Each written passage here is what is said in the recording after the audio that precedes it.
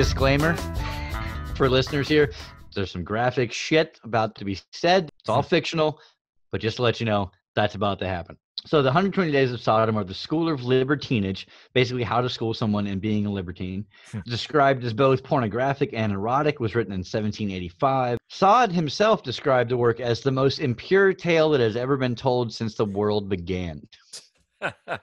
It's a catalog of, I guess, like basic, darkest human desires, which is what Sade, as a libertine, was always advocating. A libertine is someone who, without moral or social constraints, acts on sexual desires. Doesn't care about the morality or the sexuality of it. We're doing this shit. It's on. You know what I mean? So it tells the story of 4 wealthy male libertines who resolve to experience the ultimate sexual gratification in orgies.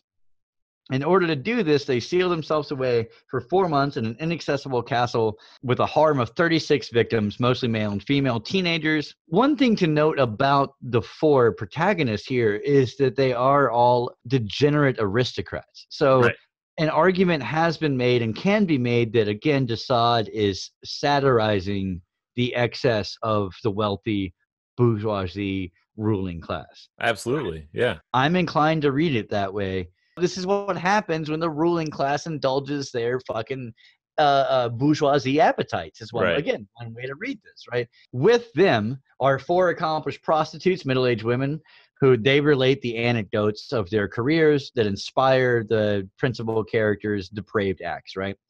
Now, here's the victims. This is where it gets really bad. The victims are the daughters of those 4 bourgeoisie aristocrats, whom they've been sexually abusing for years. All of the daughters die except for one. She's spared because she becomes a libertine herself.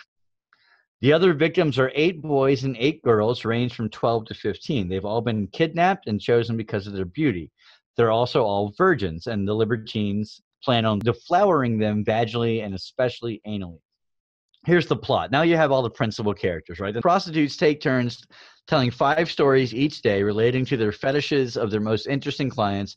The 4 months are separated into what de Sade termed the 4 passions. And these passions are separated into 4 categories. November is the simple passions. They're simple because they don't include actual penetration. Well, okay. They don't include penetration, but they're still not. They're still de Sade passions. It still gets crazy here. The anecdotes include tales of men who like to indulge in urine drinking and scatologically with their daughters and the other kidnapped children, the other victims we've already been over. December, the complex passions. These are more extravagant perversions. There's vaginal rape now. There's incest, flagellation, tales of men who indulge in sacrilegious activities. And January, it escalates. And now the criminal passions. The tales include men who prostitute their own daughters to other perverts and watch their proceedings, and others who mutilate women by tearing off their fingers or burning them with red-hot pokers. During the month, the 4 libertines begin having anal sex with the 16 male and female children. February, the pinnacle. It escalates. The last of the 4 passions, the last 4th month, right? We're entering into the final 120 days of Sodom. The murderous passions. The final tale details the hell libertine who masturbates while watching 15 teenage girls being simultaneously tortured to death. Ugh. Yeah. During this month, the libertines kill 3 of the 4. Like we said, they let one of them live. The murder of one of the girls, 15-year-old Augustine, is described in great detail with the torture she is subjected to, including having her flesh stripped from her limbs, her vagina being mutilated, and her intestines being pulled out of her sliced open belly and burned. Jesus. Yeah, graphic. But again, have you read American Psycho? Yeah, really, it's not.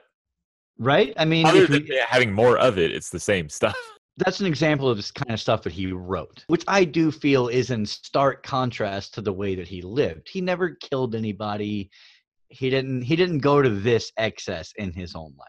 Right. So I guess now we can ask, why the fuck are we talking about him? Right. I mean, he's definitely deviant. There's no doubt definitely deviant. We have the word sadism because of him, and he sort of paved the way for the BDSM culture in general.